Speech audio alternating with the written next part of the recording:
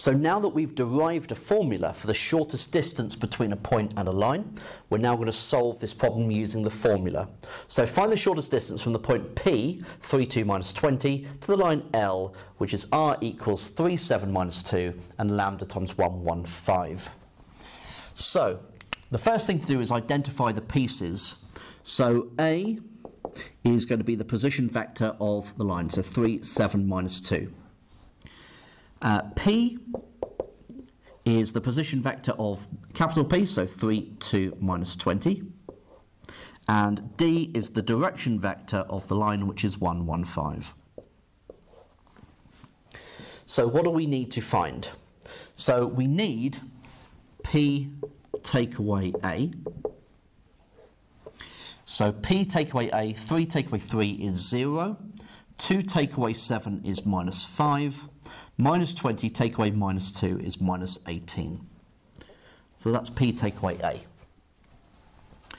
Then we've got D cross P take away A, which is the determinant of the matrix I, J, K, with D, so 1, 1, 5, and 0 minus 5 minus 18.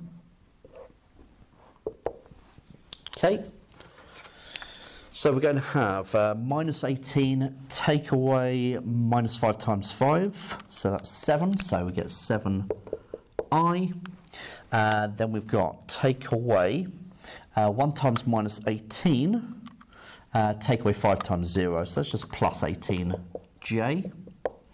And then minus 5k.